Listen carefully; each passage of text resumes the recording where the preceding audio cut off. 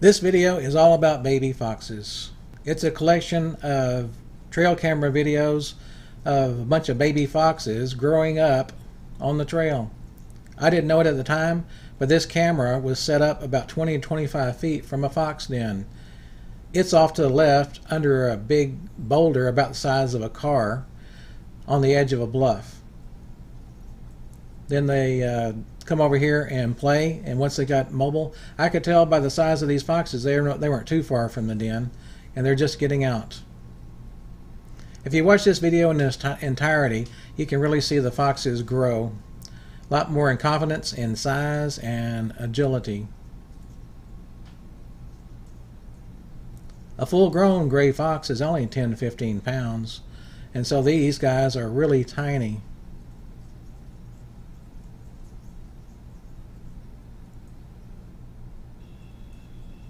This one's checking out his image in this mirror. I had the mirror set up on this camera to collect action between other wildlife and their reaction to the mirror. Foxes generally get ignored. This guy seems to be intrigued by his image. But go to the other clips I have, other videos I have on my site here, and watch wildlife reactions to mirrors. Some of them are quite funny.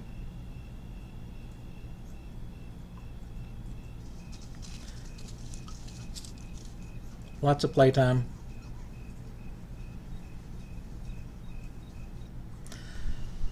I put this in here. There's an armadillo, and you can see the relative size of that armadillo and this raccoon to those foxes. It shows you how tiny the baby foxes are. That raccoon is a lot larger, and just about this mama fox isn't much larger than he is. In fact, the raccoon probably outweighs her.